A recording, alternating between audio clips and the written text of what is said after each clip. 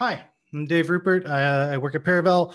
It's a 3-person agency based in Austin, Texas, the best city in the best state and the best country in the whole world. And so we're going to get started. This is a story about unblocking your backlogs. But the story starts. Here. One day, hundreds of Jira tickets showed up in my inbox. I was working. I think it was a Wednesday. Then all of a sudden, ding, ding, ding, ding, ding. My email client was kind of just popping off. It was going amazing. Wow, it's very busy, and I didn't know what was going on. I thought there was a mistake. I literally was like, there's a glitch in the Jira, and somebody made a big oops, and now I'm getting Jira tickets. So I emailed the Scrum Master, who, I didn't really like at the time, but hey, that happens, but you have to do that sometimes. So emailed that person, and their response was, "Oh, I thought you knew," and that was. That triggered my fight or flight response. To be honest, I was in shock.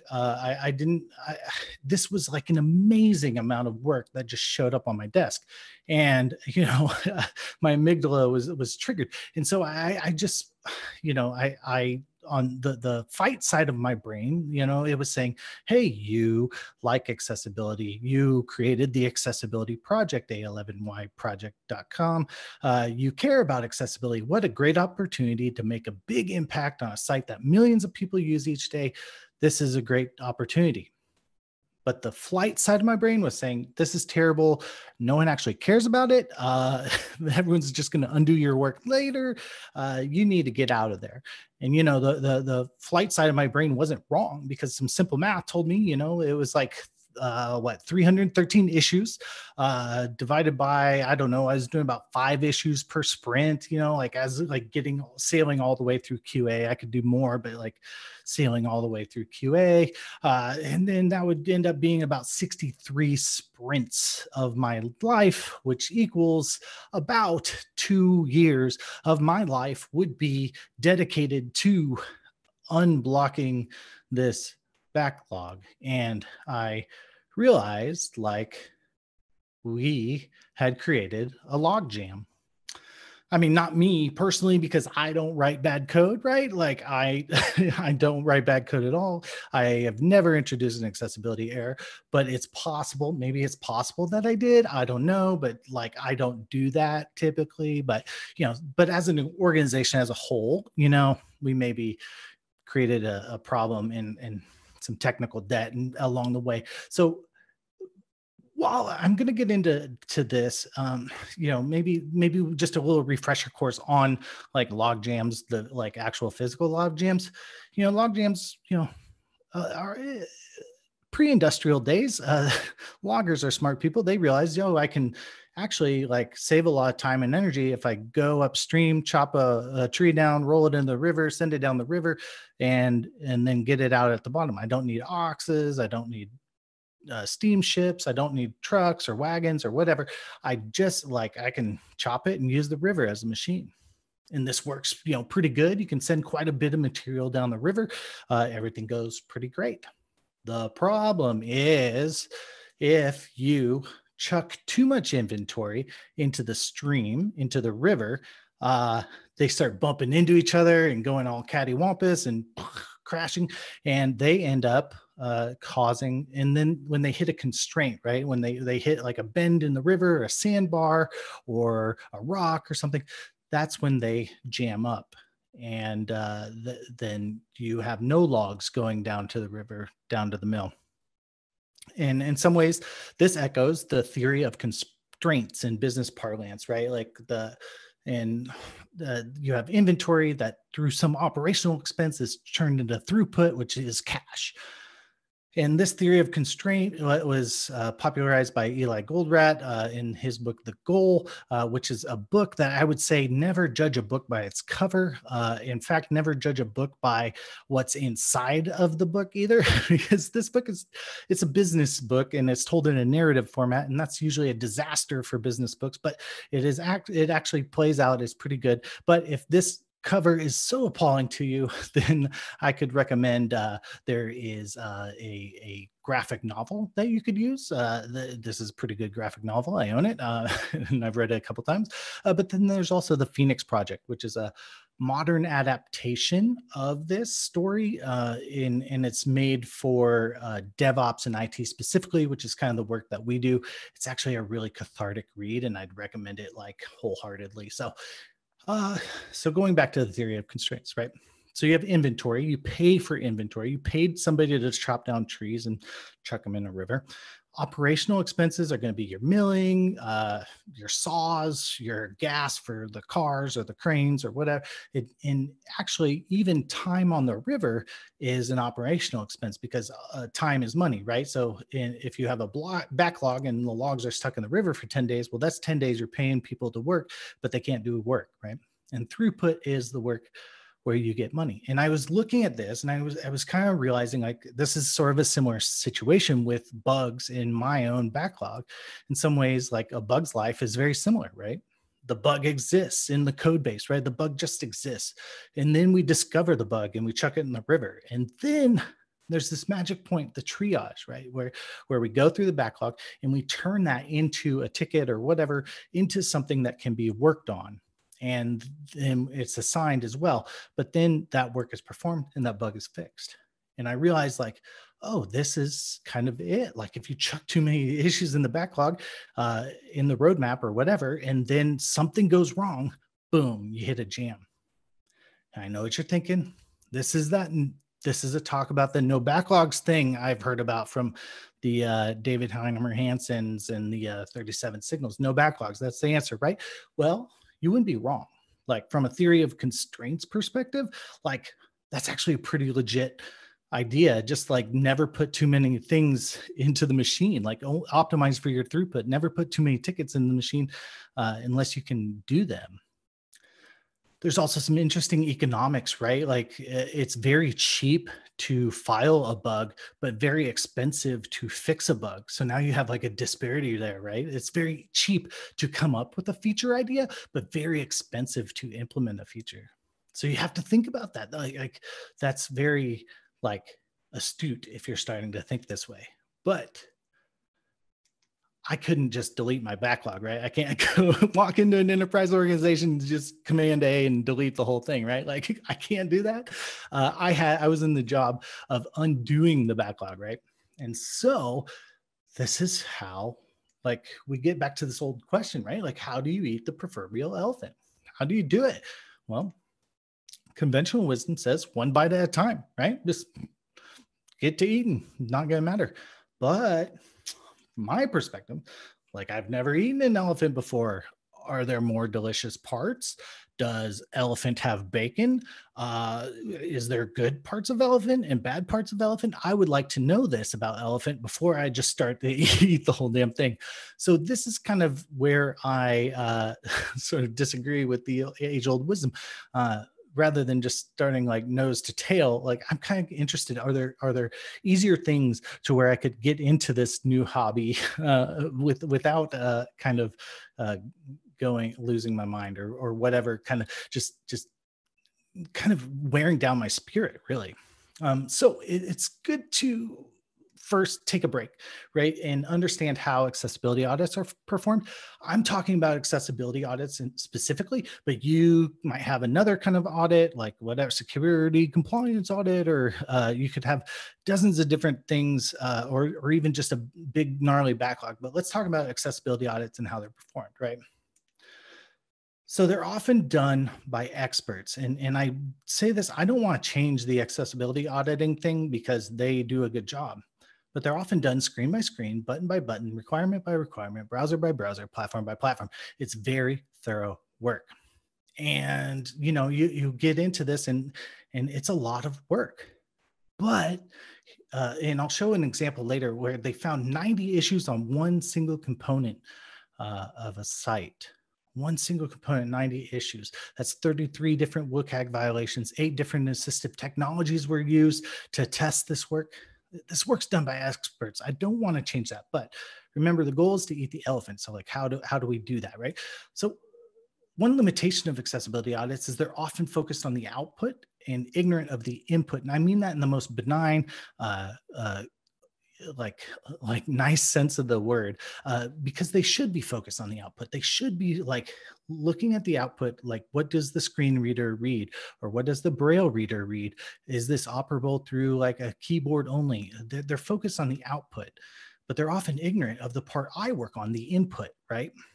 And if there was just a one-to-one mapping between this page and the output, the input and the output, that would be great. My job would be easy, but I've decided to make my job more complicated. So I actually operate on like about a dozen files at a time.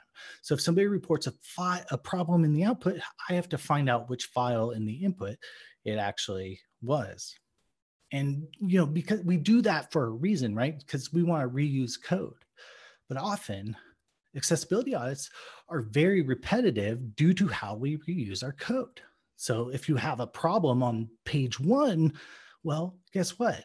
The next 5, 10, 15 pages are going to have the same problem because I intentionally built it that way. I built it to reuse the code. So I built it to have problems on every page because I only want to write problems once. Accessibility audits are often ignorant of easy versus hard in the underlying system. Does anyone know the difference between these two pages? Anyone? Yeah, it's tough to tell from the outside, right? But this is one of them's on the production database, high level of effort to change. If you have to add like a attribute or something or a field to the database, oh man, that's people come out of the woodworks and security compliance. That's a big deal. But if you have like a static site, well, that's a low effort. That's an easy change. One's often the accessibility audits are often ignorant of the metrics and the relative importance of the page. Anyone know the difference between these two pages? Anyone? Well, it's really obvious. One gets like 1 million views a day. It's a very high impact page. And one gets about 5,000 views, maybe a month. It's a very low impact page. You got to think about that. You don't know that. So they're weighted differently a little bit. One example was we had alt text is missing issues. Pretty easy fix, but anyone know the difference between these two pages? Well, again, this one was on the production database, millions of views a day. It will take weeks to fix because we make the change. That change has to go to the level 1 staging. That thing has to go to QA. Then it has to run through all the QA, and then it has to go into production. And then it has to pass all the tests. It takes a long time to fix that issue. But the static site, I could fix it in minutes. I could fix 500 static site issues in the time it would take to fix one production database issue. This is all to say accessibility audits are good, but they have some limitations. So getting back to the original question, how to eat the proverbial elephant. We were having digestive issues. We were not having a good time wrangling our head around how to do this. And so we kind of realized like a chronological list of issues. Basically, that's what we got from the offshore audit team was they started on one page and went to the end of the site, and they just filed issues for each page. A chronological list of issues wasn't that really helpful. And the offshore team had labeled things high, medium, and low priority, which turned out to be like radically wrong. But that's like, but it wasn't so much that it was incorrect. It was that we didn't have any context for how they were weighted or gauged. So that was like, it was unclear how these issues were related or how they were weighted. So I dug around and I tried to figure out how have people like done this in the past. I searched the blogs. I went to the blogs, and there's actually a really good post by Steve Klabnik, who's actually speaking in the next session, not in this channel, but in a different channel. Steve Klabnik he works on Rust right now, but he was working on Ruby on Rails at the time in 2012 and 2014. But Steve, I think, was getting involved or just said, I'm going to go through all these issues. There were 800 issues on the Ruby on Rails board, and 800 issues, and they would get 25, 30 a day showing up. So how did Steve eat the elephant? Well, he went through, he basically opened a new tab, clicked all the issues, opened new tabs, and then like read through top to bottom, every single issue, every single comment, and then read it, closed out the window, read it, closed out the window, read it, and went through like all 800 issues. It took him 2 days to read all 800 issues. And then No, he did. Did he start like assigning it? No, that's not what he did. He read through it again. And so when you like read through it again, you now have like context, and you can start building relationships through issues, like seeing like, oh, that issue is similar to that issue.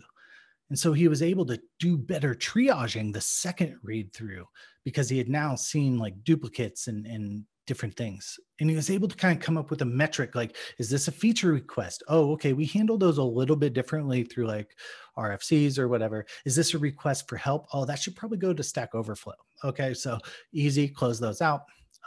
Is this for an older version of Rails? Okay, if like a new version of Rails fixes it, that might help. Does this have repro steps? If it doesn't, like, sorry, can't help you. Like that's basic open source. Can I repro the issue against the head, the latest version? If I can't, then maybe it's been fixed. But if it's still a bug that can be reproduced against the head, the latest version of the project, well, then maybe it's an actual bug, and he can assign that to the relevant subsystem maintainer. What a good story. What a good way to break down the whole thing. But it took 2 read-throughs of all these issues, and more issues are showing up each day. So I did this with our work, and I started reading through all the 300 issues, and I started seeing similar problems and started making connections and took a few notes here and there. Lots of my issues were for pages that didn't exist anymore. What? How do you get a bug on a page that doesn't exist? I don't know, but that's what happened. And so we had issues. And so it was kind of like, okay, there's clearly some like problems here that we maybe need to address. But we were kind of hitting the limitations of Jira, right? Like Jira is great software. Don't want to poo-poo it. Like if you use it, that's great. But having like 300 issues in the to-do column isn't super great. You can switch it to a list view, but that's still like 300 issues in a to-do column. And you have to like click into each issue to get more information. And we were kind of like, it was kind of like a Goldilocks problem. Like the board or the list issue didn't have enough information, and the detail view had too much information. So we kind of like, we're struggling like processing this information. And maybe you could like, you have Jira Foo, and you can like write a query, the perfect query that fixes all of this. And like, that's cool. But I did not have either access or the skills to do that. We actually found it was easier to pull all the issues down and put them in Excel. Boring, right? But like, this was easier than like the project management tool. Project, I'll just read through these issues. Project 123, missing alt attribute on page. That's a high priority. 124, focus not visible on hamburger menu. High priority. 125, pages missing alt attribute. That looks like 123, but worded opposite, but whatever. That's a medium priority for some reason. Same issue, but medium. 126, missing 3-to-1 contrast on search. That's a low priority. Okay. And then 127, focus not visible on checkout. That's a medium priority. But here's the thing, it's a medium priority, but here's what I know. Checkout is a very sensitive page. If you start changing checkout, everyone gets mad, because that's how they make money. And so if you change checkout, everyone gets mad. And so wouldn't it be nice if we had a little bit more data in our spreadsheet? And this is what we kind of did. We kind of went through, and we're like, what page is being affected, right? Oh, that's for the about page. Okay, missing alt attribute. On the about page, not really a high priority, to be honest, but whatever. The focus not visible is on every page. It's a global issue. The missing alt attribute is on features. Okay, that's a little more high priority. And then missing contrast on search, that's all global. And then again, the checkout page. And I just happen to know that features would be like that would require a database change in that particular instance. But we don't build page by page, right? I already said that. Like, we don't build page by page. We build like component by component or object by object, or what, design systems is kind of the work I do. But so which component is affected would be super helpful to me, right? Like, oh, this one is like is an image component, and this one's a header. This is the global header. This is an image component. This is header, but it's also forms. Okay, that really helps me out. And this is just a form on the checkout. Oh, well, that's kind of easy, actually, if it's just a form on the checkout. But again, sensitive. But wouldn't it be great if we knew, like, what the problem was. Like, if we not just like a general abstraction of like these summaries that don't match, like what if we knew the exact problem, right? And we could maybe add another column for the actual WCAG violation. Actually, I'm sorry, they don't say violation, they say WCAG success criteria, because that's positive and violation's a negative, but whatever. So it's what violation, or sorry, success criteria are we not meeting? Non-text content, that's alt attributes almost always. Focus visible, non-text content, non-text contrast. Aha, you got to read carefully. And then focus visible again. So when we look at this, we start seeing new dimensions, right? And we can add numbers. And look at this, like if we had tallies, like it's 5 issues, but it's only on 4 pages. And it's 4 pages, but it's 3 components. And it's 3 components, but it's really only 3 problems. So either of those, any of those numbers are better than 5. Like 4 is better than 5, 3 is better than 5. All of these are better. So, but the other thing is you can like, and we're hitting the limits of Excel now, because like you can like sort by a column in Excel, but like you can really only visualize one dimension at a time. You can like get into pivot tables, but that's a little weird too, in gnarly territory, and doesn't, it's not a great situation. So I started wondering, could we leverage modern spreadsheeting applications? And I'm going to talk about Notion specifically in this talk. Airtable is another one. I had mixed results. Full disclosure, I've worked with Airtable in the past, but I had mixed results like doing this workflow specifically in Airtable. And then Code.io is something I learned about recently, but they actually have a workflow for managing your Jira in their tool. So it would be worth checking out. And they have videos online of how to do this very similar thing. And so like I actually kind of recommend that one, like, because it seems very optimized, and it can actually like sync to a Jira query. That's kind of cool. Anyway, so but I was curious, like, could we use these new tools to kind of experience multiple dimensions at once and build something more helpful like this? So I'm going to walk through the process of creating a multi-dimensional accessibility audit. And for this talk, I can't share my client's accessibility audit. Legal was not super happy with that idea. So I'm going to use this thing from WP Campus, who commissioned an audit from Tenon.io, who's a really reputable accessibility firm. They audited the Gutenberg WordPress editor, which is kind of the new editing experience inside WordPress. And back when this happened, 2018, 2019, there was a lot of fear, uncertainty, and doubt around this new editor, like its accessibility. And they just said, let's solve this. Let's commission an audit and see what's actually going on. And it was all mixed, because Automatic, who owns WordPress, was kind of just like, we're just putting it in anyway. We believe in this. We're betting on this. So it was, there's a lot of doubt in the community, or uncertainty. And so they commissioned an audit, and the audit is actually best of breed. Like Tenon did an amazing job. There's a 300-page summary of like detailed how to fix every single problem. There's a 10-page executive summary that you can hand off to your bosses. And then critically, there was like a whole spreadsheet of all the problems, a CSV file of all the problems, which I'm going to use in this talk here. So step 1 was import the data, right? So we get a spreadsheet, boring as heck. I'm already bored, but let's just import it into Notion and see what happens. I'm like already 33% more chill right now, like just looking at this compared to the last one. So this is good, but I can already kind of identify like quite a few repetitive bits, like that issue key says gut. That's not useful to me. So step 2 is hide some columns. Let's just hide them.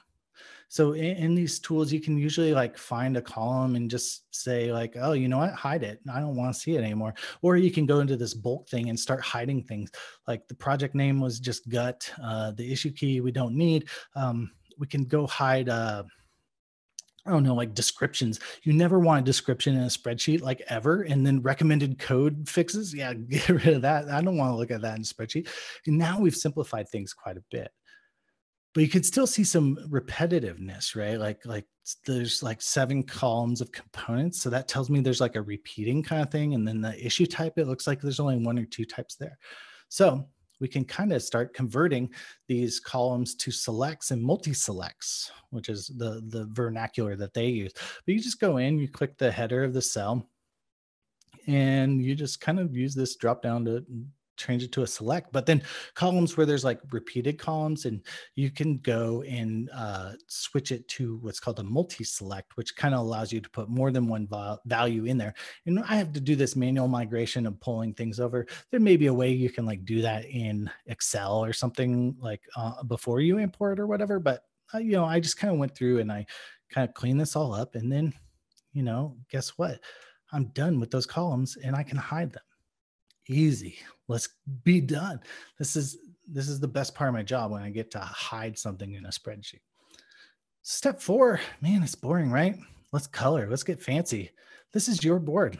Let's color. Warnings aren't gray. Warnings need to be, I don't know, yellow because of soccer, or orange. I don't know, yellow. And then bugs are red because that's a stop and pay attention to this. Maybe it's green. Maybe it's an emoji. Whatever you want it to be, it can be that. I color-coded everything. I color-coded all the assistive technologies. I color-coded all the WCAG violations. I'm that anal, and I'll do that.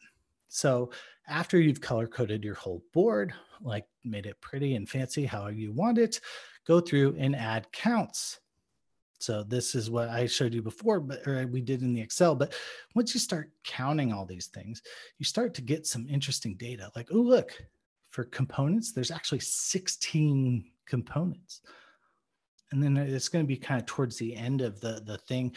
But let's see here. Yeah, the WCAG success criteria that we are violating, there's only 26. So that actually tells me there were 90 issues in this one text editor, but it's only 16 pieces. There's 26 things wrong in 16 components, 26 violations in 16 components. And that's a way easier way for my brain to digest things. And I can start to kind of mind map and build some like very interesting associations. So the next thing we want to do is add dimensions.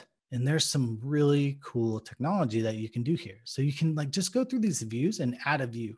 So let's get all the component, the title block. Let's get all the issues for the title block, just a simple list of components, right? So we'll add a filter. We'll filter by title block. This should be pretty easy. Okay, great, 4 issues. Next, let's go through group by component. Let's just like group all the issues by component, right? So we'll make a Kanban and board, and we'll group by component. Look at this. You can pick and choose whatever component. Maybe Sally worked on the text block component, and she can just go through all the text blocks. That's all. Those are all Sally's. Well, we'll have to figure that. We'll have to let Sally know, but she's going to have to work on those. Group by WCAG violation or success by success criteria. This is kind of helpful. Oh, I made a table, sorry, but these tools are really forgiving. So you can just like flip it into a board. We'll figure that out. It's okay. But you group by success criteria, and maybe you can like figure out like, oh, like that's the focus ones are all here. We could maybe fix all these focus ones. And I need a little bit more information there. So I could just add another field in. So that's pretty cool. And then like the next one is like group by platform, like what assistive technology is affected by this. And this one's cool because like, look, I color coded all the Windows ones, but oh, Windows high contrast. That's a really actually fun one to work on. And oh, there's Mac voiceover, iOS voiceover. I don't own a Mac, so that'll have to be somebody else who does that work. Group by population. And this one's my favorite. Okay. So we're going to go create a board. And we'll group by the population affected, which is something that Tenon gave us in their audit. But look at this. We now have numbers for the population affected. We can now tell who our application is actively discriminating against. Isn't that great? Does your application know who you're actively discriminating against? Probably not. But look, now we have some data. And for me, the cognitive impairment one is like the biggest column. And that's actually very interesting to me because for me, I actually struggle with cognitive impairment issues the most because it's sort of, it's a mixture of disabilities and under that umbrella, from, mental retardation to autism to even dyslexia, a lot of issues under that umbrella. But often the fixes required in there is kind of big fixes, like, oh, you put a drop down that changes something above it, or so, like, so your UX is usually bad there. And so that's like a bigger fix than even just like a add focus states. But with this data, we can actually build something very, very cool and very useful and very, very inclusive. So wrapping up real quick, we started with this and we ended with this. And we can build out all these different dimensions and visualize our data however we want to. I think that's very powerful. It's very fast. It's very quick. And it's easier than like building a Jira query for me. We went from 38 columns to about 10 columns in our spreadsheet. I'm instantly more relaxed. That's literally like, like 400% improvement for me. How did it work out for us is maybe the big question. And we were actually able, me and 2 or 3 other people, were able to actually clear out 142 of the 313 total issues, 46 in about 2.5 months with like part-time capacity. No one was on accessibility full-time. We were all doing other stuff, but we closed out that many issues. And again, like the biggest one kind of going around in a clockwise was 50 issues were unreproducible. They just literally, the pages didn't exist anymore, or they shouldn't exist anymore. So they just need to be deleted. The next 19 were contrast issues, which was actually ended up being a problem with the color sampling tool that they used, the offshore team used on the site. 19 or 15 issues for the promo code. I won't read all these, but we just basically went through and we are able to make some pretty fixes in a dramatic less amount. I was expecting spending 2 years on this, and it was like 2.5 months. We got through most things, and then unfortunately my contract ended. So I want to give some thoughts on improving workplace satisfaction via the backlog process. Just kind of before we go here, individuals and interactions over process and tools is from the Agile Manifesto. But I think like the way things have happened is we become kind of, we just want to get through the 2-week sprint, the process, and clear out the Jira, the board, the tool. And we kind of miss out on some of the humanity, the autonomy of things. Daniel Pink does like some self-help books and stuff, but he kind of has narrowed like that individuals need like 3 things, right? Autonomy, taking on what interests you; mastery, feeling of getting better at things; purpose, doing something bigger than yourself. And when we're kind of just burdened by this backlog, it takes really an emotional toll. And often you don't have the autonomy of taking on what interests you. You just have to get through things. Maybe you have like that, but you don't, if you don't have the mastery, if you just keep doing the same 5 problems over and over, you maybe don't feel like you're growing or gaining mastery. And then purpose is a big one. Like for me, like accessibility issues have a lot of built-in purpose. Like I'm making the world a better place.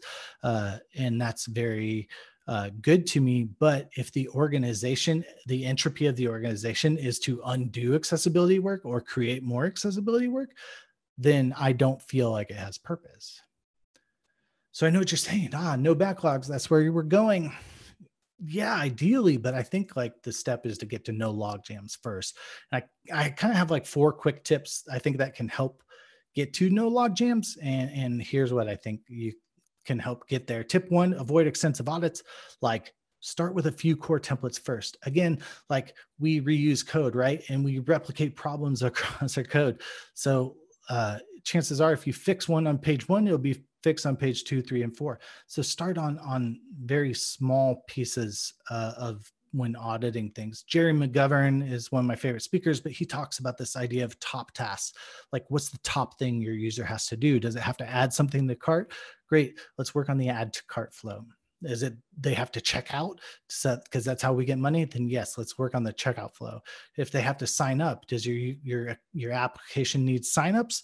Then make the sign up flow perfect. Just take one piece at a time And chances are, like if you're building component by component or whatever, like you'll fix that. And if your application has like low code reuse, well, then like at least somebody learned something and now they have a skill for when it shows up on the next page. Tip number 2 is deliver issues in small packs of related issues. And this is maybe for accessibility auditors, but really anyone, but literally like in a pack that somebody can carry. I use this backpack, like what's like the number of issues that somebody can carry. If you give somebody 313 issues, that's a burden. But have anyone seen anyone with a desktop that looks like this? That's awful. It gives me but if it looks like this, well, I'm instantly more calm and cool and collected. And now we have packs of issues. You can fix alt attributes, fix focus states. Oh, modals. Sally worked on modals. Those are going to go over to Sally. Sorry, Sally. But we'll ask Sally. But those, if we break them into packs, like in your backlog is organized more like this, things are going to make a lot more sense and be a lot easier to digest. I think about this, like back when I was a kid, right? Like you get a Lego set and you open the Legos and then boom, like 500 Legos shoot out into the carpet and get stuck in there.